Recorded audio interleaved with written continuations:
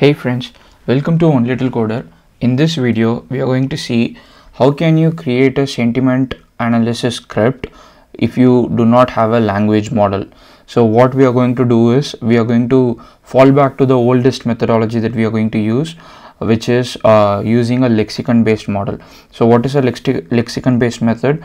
So what happens is that you assign a value, either a positive or negative value for a given word. So let's look at the lexicon, how it looks. First of all, you can actually see that I've got a bunch of files which I'm calling Turkish Lexicon or Dictionary. So there are multiple ways you can do this. There are multiple packages you can use for this particular purpose. So what we are doing is we are trying to identify using a particular package called tidytext from R. But you can do it in many different varieties of ways. So the first thing that we are trying to do is we are trying to have the word, and then you have the tone, and then you have the polarity. So in this case we are going to be only concerned about word and polarity, but again you can write a script which also includes tone if you want to handle negation or amplification, all those things. But in this case we are going to be concerned about only word and polarity. So what is it saying? It is saying that for this particular word, let's say this word means +1. So let's see some other word. So this word means -1. So it's assigning values either +1 or -1, and if you have a neutral word you can assign 0 in that case. But in this data set that we are looking at, we have either +1 or -1, which means it's a given word is either flagged as positive or negative. So those are the two things that we have done here. So positive, negative for a given word and polarity. So given that this is the dictionary that we have put together, now we are going to learn how can we use this dictionary to do sentiment analysis for a language, some indigenous language or a language that is not usually popular, where you have got language models and all these latest techniques. So in this case we have picked up Turkish. I'm not saying a language model for Turkish is not available, so I'm just giving you an example using Turkish. So first of all, you have to load tidyverse, because we're going to do a bunch of join and filter. So tidyverse is just for that, data frame manipulation. And then we are going to use tidytext, which is what we are going to use in this current case to do tokenization and also to combine the words. So first you have to read the input text. So let me show you the input text. You can do read.csv and input text. So these are the text that we have got. The header is tweet text, and then we have got a bunch of sentences. So we can have a look at it, how it looks. So you can actually see that when you put this word, it says love this movie. So basically this is a positive sentence, and then the second one is basically I hate this movie, so a negative sentence. So you have an idea that this is a positive sentence, this is a negative sentence. So let's go back and then let's see this table that we have to read. So this is our lexicon. As you saw that we have a lexicon which is a semicolon separated file. So I'm just reading it as .csv. I'm saying header is true, so I'm using read.table. I'm not using read.csv. You can note that, which is quite obvious if you're familiar with R. So I'm just saying that I'm reading a text file which has got a separator of semicolon. And once I'm done with that, what I'm trying to do is, just for the sake of ease, I'm trying to rename these words. I'm just renaming word and polarity to this word, small lowercase small letter word and small letter value, instead of calling it polarity. So you can see here word and polarity are there. So I'm just renaming it to word and value.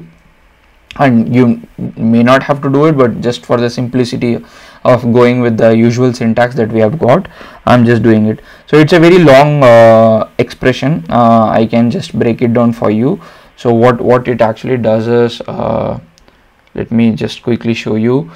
So what we are trying to do is, first of all, in this line we are just taking the data frame, and then what we are trying to do is we are trying to let me just print out sent, and then you can actually see what is there. So when I run sent, you get all the text that we have got, 1 2 3 4 5 text.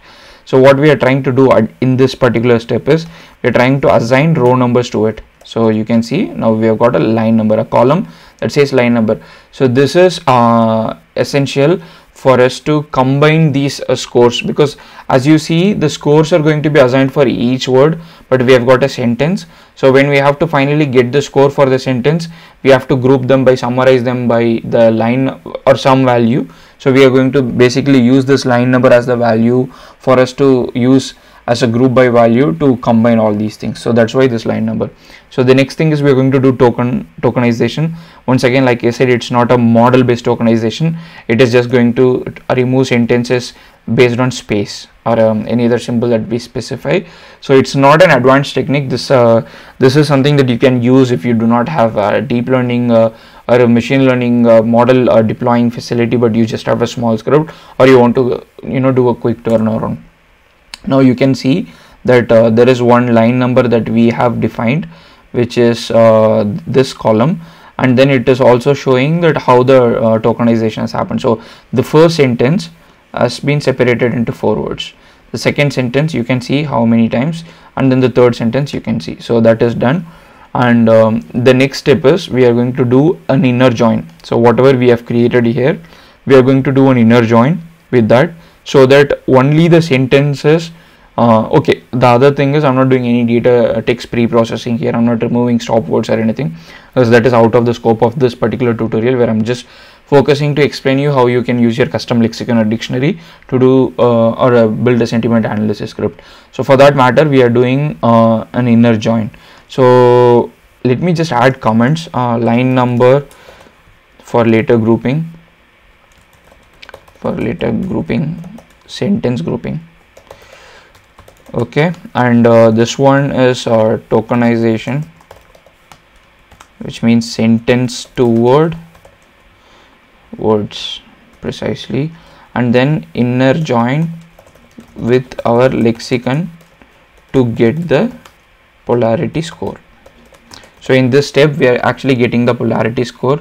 So let's just run this particular part, and then we'll see. So it will show you for the words that it has, it's getting the polarity score. So one word is positive, another word is negative, and a bunch of words are positive.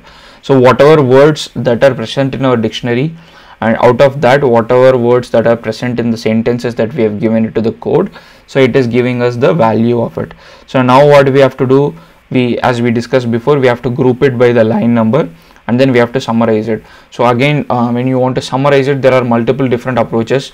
People sometimes try to amplify with a multiplier, people sometimes try to do an average, some people try to do a sum. So you can do anything that you would like to do based on your approach and the kind of use case that you are trying to solve. So in this case, I'm just doing sum. So you can see the first sentence says it's positive, second sentence says it's negative, and then the third sentence says it's positive, fourth sentence says it's slightly more positive than the other sentences. So the next thing is you have got the line number, but ideally what you want is you want the sentence and you want the output sentiment. So simply to just get that, again you have a lot of different ways. So what I'm going to simply do is I'm going to take this line number as my key, and then I'm going to do a left join on our original input data set, and then I'm just taking the value. So that takes us to the final end. So let me just add value, group by for sentence sentiment polarity, final sentence polarity from words, and finally in this what we are trying to do is we are trying to get the line actual text next to the sentiment value. Okay, cool. So once you run this, you have you have more. So let me just view it for you. So you can see that you have line number, you have sentiment, you have sentiment text. Finally what you have to do is you have to just run it or save as CSV. So you can either assign it to something, or you can just say write dot CSV and then say okay, sentiment output dot CSV, and row names equal to false if you are using. Okay, that's me doing Python and then R. So now it's done. You can see sentiment output, view the file, you have got line number, you have got sentiment, and you've got sentiment text. So you got the output. So now it's probably time for us to take the help of Google and then see. So the second sentence, as we saw before, it is a negative sentence. So you can see that I hate this movie. So let's see this thing. What does it say? It says good things will happen. So it's a positive sentence. So that's why I've got positive value. So our script is working fine. So we can be happy about it. So it's a very simple script. It didn't even take 30 lines of the code. So the idea is you have your custom dictionary or lexicon and you want to build your own sentiment analysis script. It doesn't use any language model. The same way it doesn't use any language model, it's not going to be highly accurate also, but at the same time, you know, this is the usual trade-off that you have got between a rule-based method and a machine learning-based method. It's easy to do, quick to get something out, but it is not going to be highly accurate. So now the script is ready. So now you can customize your input script and lexicon so that your output number improves. So a couple of things that you have to keep a note of.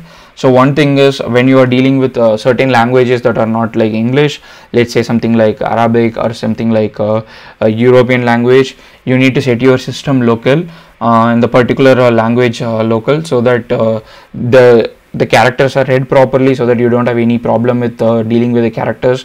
You don't want to, you know, be in a world where you are thinking that everything is positive or everything is negative, but at the end of the day it's not the lexicon, but it is actually when your R is trying to read that as an input data frame, it is messing it up. So you want to actually always validate that. So whenever you read that, go see if the characters are read properly and you don't have any messy characters there. That is one thing. And the next thing is, it's always very important for you to check the output, so that you can say, okay, maybe my sum is not working out, maybe I should probably do average. So you can play with that rather than, you know, just simply producing your output. That is the second thing. And the third thing is, every text analytics project or every sentiment analysis project would require you to do a bunch of pre-processing steps. Maybe you want to remove your punctuation marks, maybe you want to remove extra symbols, or maybe you want to remove stop words, depending upon your use case. You want to either keep it or remove it, but whatever you do, make your assumptions very clearly whenever you are working on a project, so that someone who wants to replicate this project would be able to do it. I'll share this code on the GitHub repo, and I'll link it just below the like button. If you enjoyed this video, please like this video, give a thumbs up and subscribe to the channel. If you have any other comments, please let me know in the comment section. And until next video, stay safe, see you, take care, bye.